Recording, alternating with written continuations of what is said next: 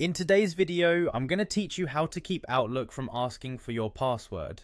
If you've ever found yourself getting repeatedly prompted to enter your password, you're not alone, and I'll show you a way to put an end to that today. This guide will help streamline your Outlook login process, making it as smooth and hassle-free as possible. Follow along step by step and let's get started. First, open your web browser and navigate to the Outlook login page on the Microsoft 365 website. This sets the stage for the process, and it's important to make sure you're on the correct site by checking the URL. Once you're on the Outlook login page, you'll see the Sign In button prominently displayed. Go ahead and click on it.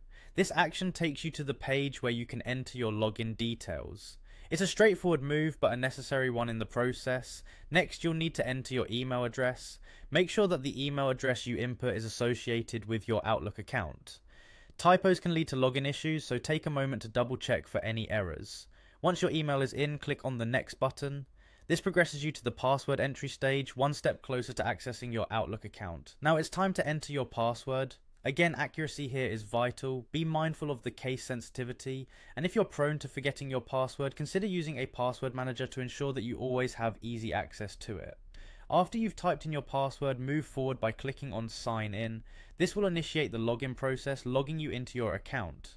Once you're logged in, there's a final step which is crucial for preventing future password prompts. You'll be prompted with a security screen asking if you want to stay signed in.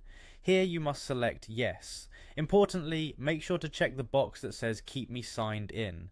This is what signals Outlook to remember your credentials, reducing the likelihood of future prompts for your password. And there you have it. By completing these steps, you'll find that Outlook will now remember your login credentials, thus preventing it from repeatedly asking for a password. It's a simple yet effective process, and one that can save you time and reduce frustration in your daily workflow. One additional tip is to always ensure you log out when using a shared or public computer. Keeping yourself signed in is best used on personal devices where you are the sole user. This not only maintains your privacy, but also keeps your account secure from unauthorized access.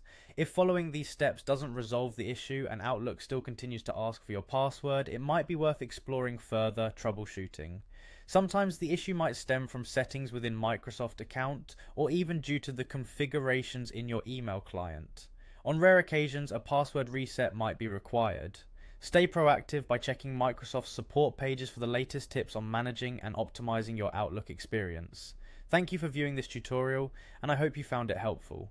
By taking a few moments to follow these instructions, logging into Outlook should be just that little bit smoother. Remember to subscribe for more tips and tutorials on managing your digital tools effectively. Until next time, happy emailing.